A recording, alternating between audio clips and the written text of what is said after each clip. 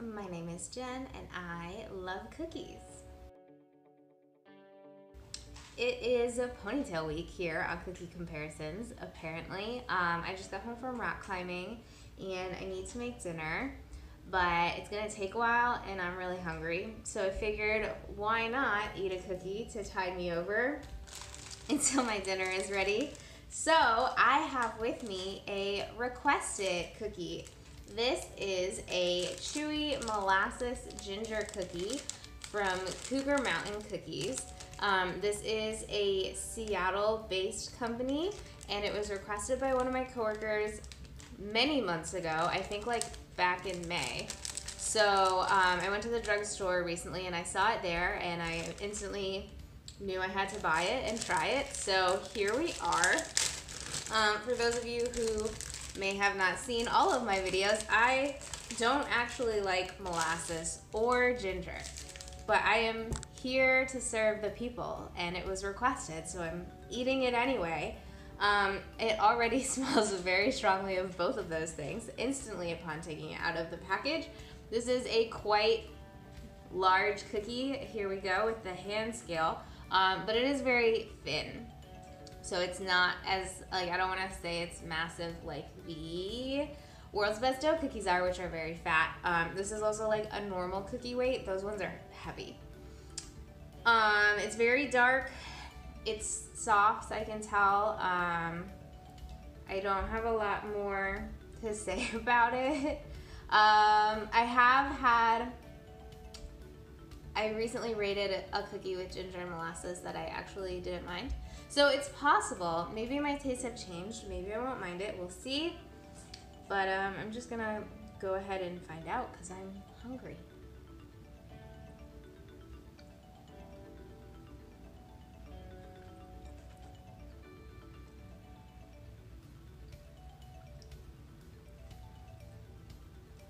It's very gingery. So it is soft.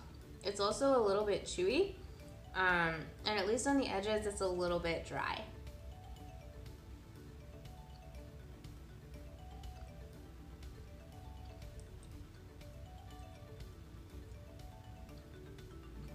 That's unfair. It's not dry. It's just not gooey. So it's a pretty consistent, like well-baked, soft texture all the way through. At least for now. Maybe when I get to the center, it'll be gooier.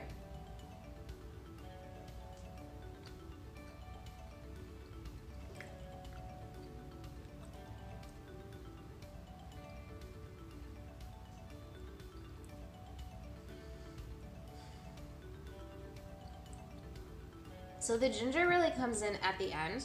It's more in the aftertaste. And I think up until that hits, I'm okay with the amount of ginger and molasses that's in this cookie. There's obviously a lot of molasses, that's why it's this color. But I don't mind. I can taste it, like in the first half of the flavor profile of this cookie. I do taste the molasses, but I don't mind it. And I think I taste the ginger all the way through. It just like really hits at the end, and that's when I'm like, okay, that's too much ginger for me. But people really like ginger. I mean, this is like a soft version of a gingerbread cookie.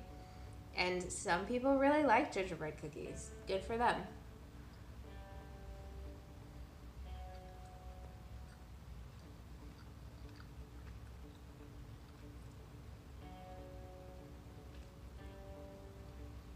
I feel like this is the cookie that protein cookies are trying to be.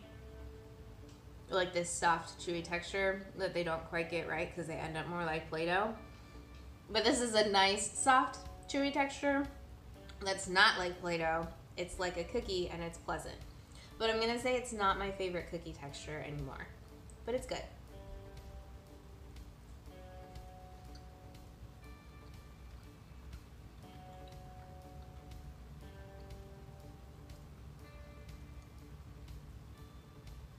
So I've been eating a lot of cookies that have a lot of stuff in them. And I think that it's changing my perception of the way that cookies should be. Because I'm so used to eating mostly like sugar cookies. But I will say, this one I don't know I mean, I'm gonna have to eat the rest of it to decide. But I don't know that it needs anything else. It's packing quite a bit of flavor just from the molasses and the ginger in the dough. And I don't feel like it necessarily needs texture variety either. So I am noticing the absence of mix-ins, but I don't think I mind the absence of mix-ins. I'm just aware of it. Okay, so what I think was interesting about that cookie was that as I continued eating more of it, I eventually like adjusted to the amount of ginger, and I reached a point about halfway through where I was like, I'm okay with this. But then I kept going, and there was just a lot of ginger residue flavor in my mouth, and then it got progressively worse again, to the point where by the time I got to the end of the cookie, I was like, whew, I definitely cannot handle this. I finished eating it anyway, but it was a lot of ginger. That said, if you like gingerbread and you like soft cookies, this is definitely the cookie for you. It was very consistently soft and chewy all the way throughout, so no gooey-ness at any point, but it did come like packaged in a grocery store. So for a packaged in a grocery store cookie, absolutely fantastic. For even a bakery cookie, pretty good if you like soft and chewy all the way through cookies. So no complaints there. I really have no complaints at all, except for the fact that I just don't like ginger, and it was really heavy on the ginger. There wasn't anything about it that was like, this is amazing, so I don't want to put it really high, but I also try not to let my personal preferences like affect the scale too much. So what I'm going to go ahead and do with this one is go with a 6.2. Because I think it's a really solid cookie. There wasn't anything remarkable about it. But if you were into gingerbread, I think you would have loved that cookie. So we're gonna go with a 6.2.